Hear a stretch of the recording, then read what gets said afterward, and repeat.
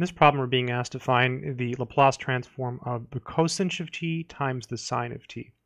So to do this, we're going to use the definition of cosine. So this is the same as the Laplace transform of, so cosine is equal to the average of e to the t and e to the negative t. So that means you add them up and then you divide by 2. That's the definition of cosine.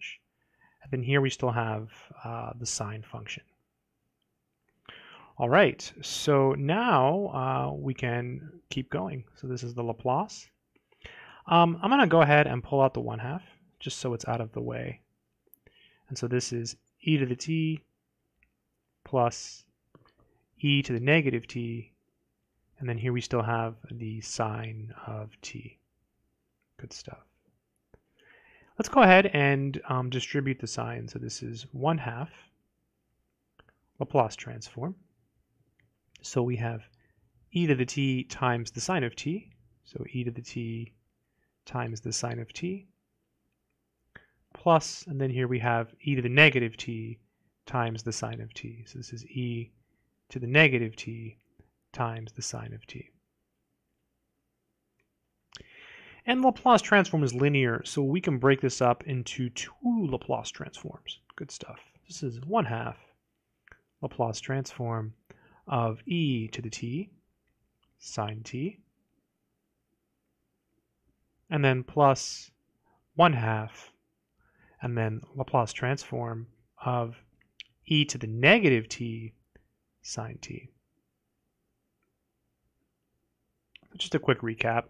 We started off the problem by looking at the fact that it's cosine times sine, and there's not really a nice formula for this that you can find in a textbook that I know of.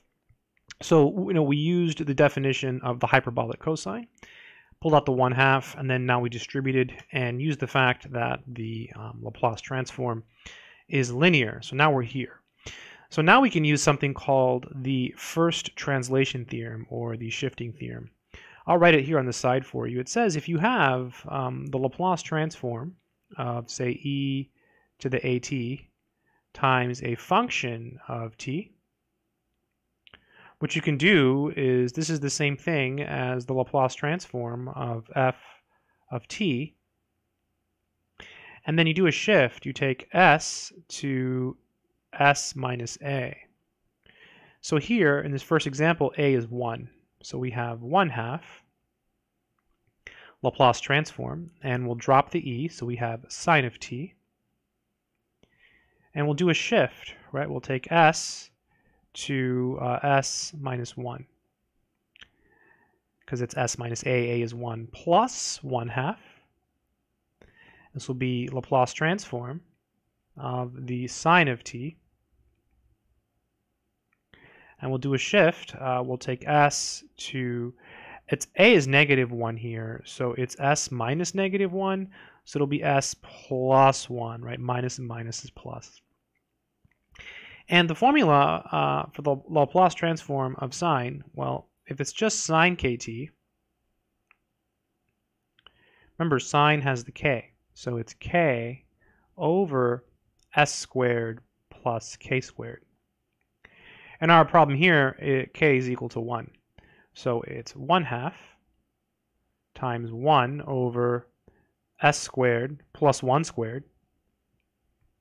And the shift will take s to s minus 1. Same thing over here. It's plus 1/2 times 1 over s squared plus 1 squared. And the shift takes s to s plus 1. And so now we can replace the s with s minus 1 here. So it'll be 1/2 times 1 over. So just replace it with s minus 1. So s minus 1 squared plus, and then 1 squared is 1, plus 1/2 times 1 over. Then replace s with s plus 1. So s plus 1 squared plus 1. And this would be the Laplace transform of cosine t times the sine of t. I hope this video has been helpful. Good luck.